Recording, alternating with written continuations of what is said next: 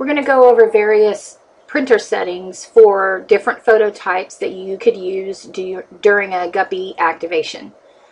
You can use a 4x6, a 2x6. First, you're going to go to your control panel. I have the icon on my start menu because I pinned it there. However, if you don't have the icon on your start menu, click this arrow here at the bottom, and you scroll over to Windows System, select Control Panel, and if you right click, you can pin it to the start menu or you can pin it to your taskbar. I find it's easiest to access when it's on both, so I have them pinned to both locations. Going back to my start menu, I'm going to open up my control panel. Then I'm going to go to Hardware, Devices, and Printers. Now you see my Mitsubishi is selected as my primary printer. I'm going to right click, go to Printing Preferences. Now you see it by default, it's at 9x13, 3.5x5 prints.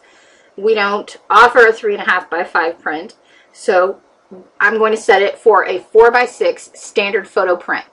I'm going to pull down this drop down menu, set it to 4x6, make sure it's at 1 copy, and hit apply.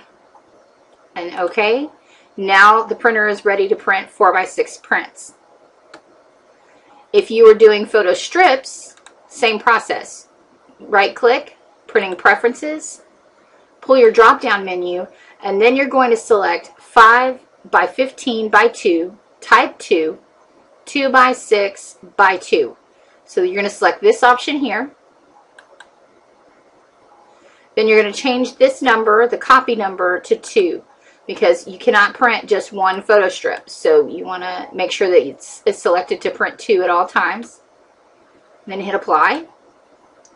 Okay, now the printer is ready to print photo strips. One more thing about the printer settings area. Go into Printer Preferences.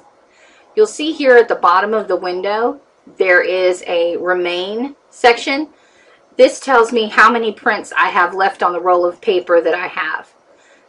This is a good thing to check before each event, so you'll know if you're going to need to change paper in the middle of the event, or you can actually pull this up anytime during your event just by accessing your control panel. So if you have a slow period or something like that, you can check your paper. If you guys have any questions about these settings, please feel free to give me a call or hit me up in the Facebook owners group. Thanks.